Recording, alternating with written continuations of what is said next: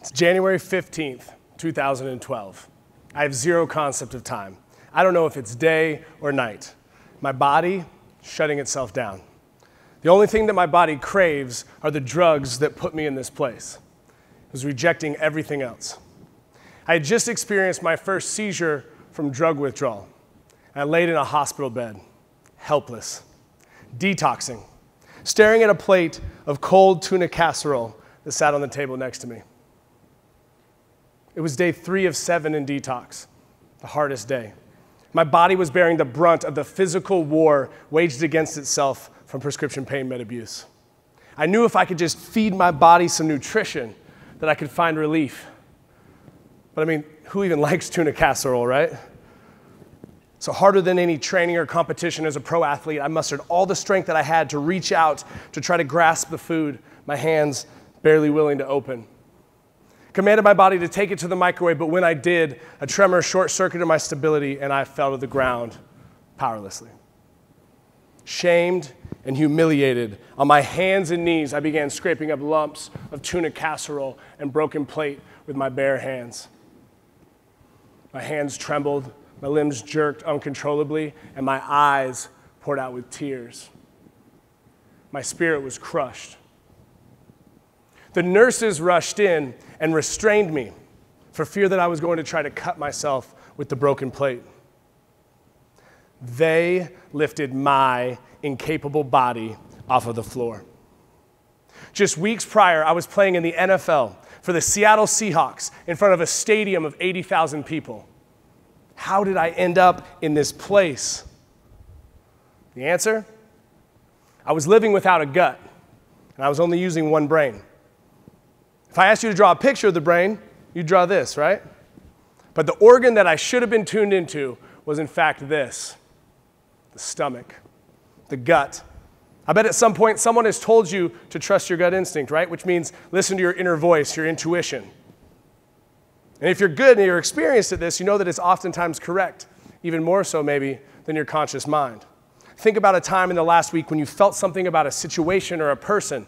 You didn't know why, but you felt certain that it was true. There's power in the gut, and science actually backs this up, this theory that there's two brains. And these two organs, they have a lot of undeniable similarities. The gut operates on the enteric nervous system, or the ENS, while the brain, in the head, operates on the central nervous system, the CNS. Now, both share over 30 identical neurotransmitters, such as acetylcholine, dopamine, serotonin. In fact, over 90% of the body's serotonin is in the gut, and approximately 50% of it's dopamine. Now, this thing, the ENS, the CNS, they communicate together, but this is interesting because the ENS can operate autonomously, even though what we understand about the CNS is it's the main operating system. Now, the ENS and the CNS communicate via the vagus nerve.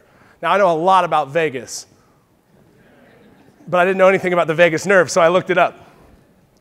The vagus nerve, when severed, the ENS can continue to function. I bet you guys didn't think you were going to get a science lesson from an NFL player today, huh?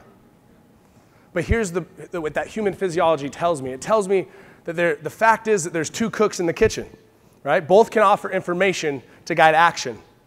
Both give prompts, and without the ability to let one lead or have perfect harmony between the two, we can impair our truest inclinations. So, the gut has massive value. I probably should have said this. I could have realized what took me to drug detox 2 years earlier. Because I was on the side of the road, my car had broken down, my girlfriend's with me, we're waiting for roadside assistance. And this is when we witnessed the most gruesome and horrific motorcycle accident. Father and a son traveled together on a bike when a car made an unexpected lane switch, running into the two, throwing the father over the handlebars at 75 miles an hour. He tumbled end over end, crashing into the center median as the bike laid down, it pinned the young boy. Sliding sideways across the interstate, a car in the innermost lane ran over the boy and the bike, and the impact caused everything to burst into flames. All of this happening no more than 50 feet away from me. I wish I could tell you that I ran toward the wreckage to perform a life-saving act, but I didn't. Instead, I reached for my cell phone to dial 911. And I look up to find my girlfriend wearing nothing but a swimsuit cover-up and flip-flops, and she is the one running toward danger, toward two mangled bodies, one still pinned under a burning motorcycle.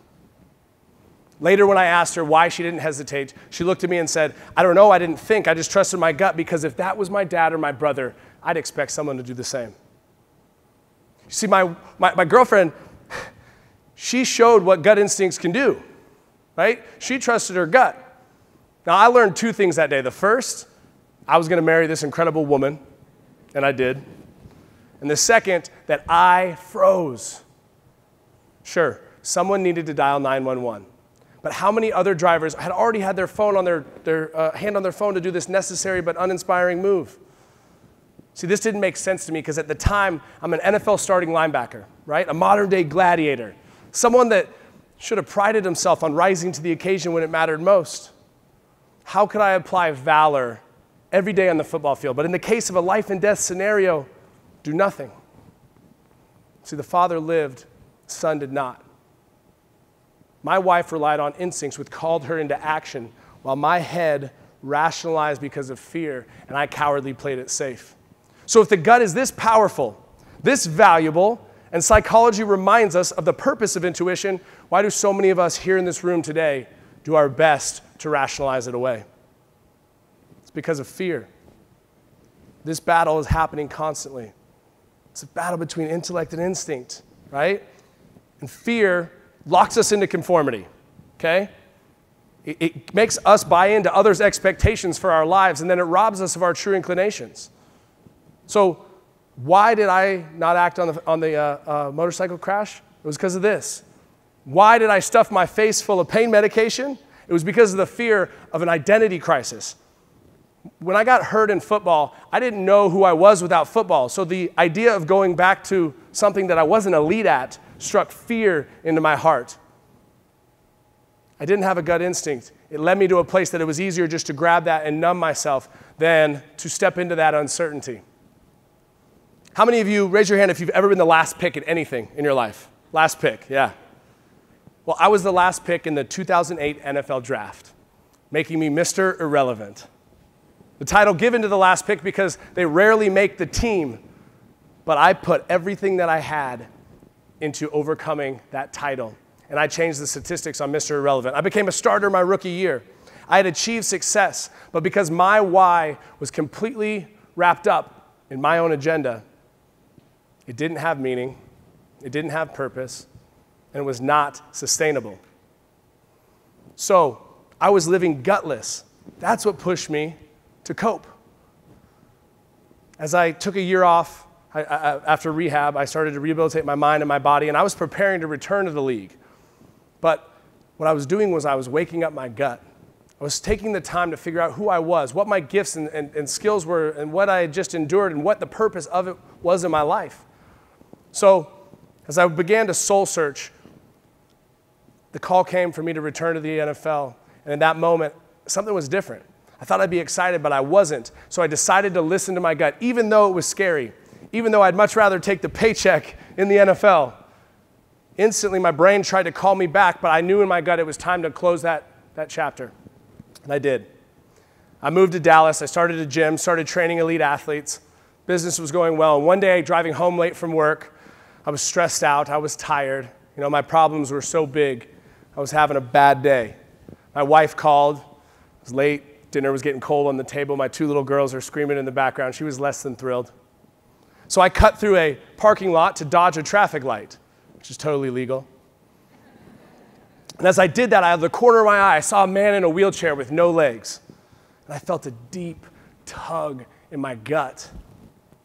Instantly, my brain said, you don't have time. Your wife's going to kill you. You're tired. You're hungry, right? All justifiable reasons. But instead, this day, I was in tune to this. I slammed on the brakes, and I whipped it next to him. I hopped out of the car, and I invited him to my gym to work out with me, not knowing the place he was in. But this combat-injured Marine showed up the next day, the day after that. And for the next 3 months, we trained every day. I watched the life come back into his eyes. Even though his body looked different, he was redefining his physicality. He was finding a new identity. Through that, I learned one thing. You can serve without compassion, but you can't do compassion without service. Compassion is never convenient. Let me say that again because it's rich. You can serve without compassion, but you can't offer compassion without service because compassion is not convenient. What I'm telling you is that the gut has massive value if you'll listen. It's worth being tuned into because you're going to be able to assess situations and then act and help those in need, or even help yourself. Think about a time maybe you've been in a relationship and you knew in your gut it wasn't right, but your head wanted to believe it was, right? On paper it was. So you stayed with that person because you didn't want to hurt them. Some of you may be there right now, but you're doing yourself and that person a disservice.